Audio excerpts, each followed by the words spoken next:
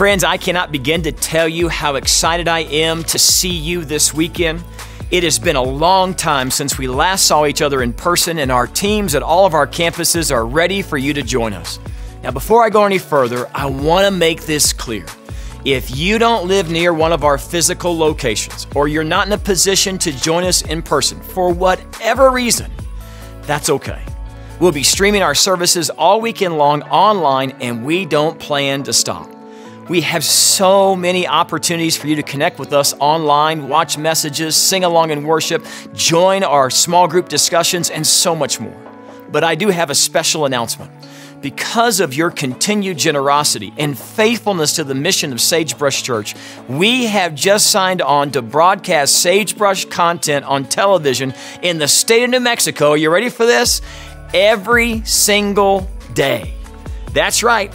If you or someone you know lives in an area of New Mexico without reliable internet access, or you just rather watch us on TV, we've added even more opportunities to watch a service. We'll be showing a service on a 1-week delay on TV starting Saturday at 2 o'clock on KAZQ Channel 32, Sunday mornings at 6 a.m. on KOB Channel 4, 9 a.m. on the CW Channel 19, and again on Thursday at 6:30 p.m. KAZQ Channel 32. That's 4 opportunities to watch a full service each week. So tell your friends and tell your family.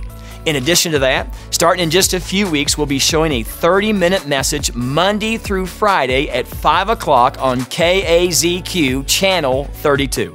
We'll continue to broadcast in El Paso and Las Cruces each weekend, and we'll have more information on that very, very soon. But I hear it's going to be on the CW at 9 o'clock in the morning on Sundays. Isn't that exciting too?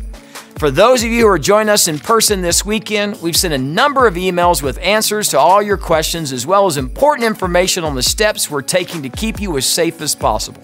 For service times and access to those updates, check the links in the description of this video wherever you may be watching it. We're in the middle of one of the most unique times in our church history. We're reaching more people each week than we ever thought possible, and I can't wait to see what God is going to do in and through all of you in the weeks and months to come.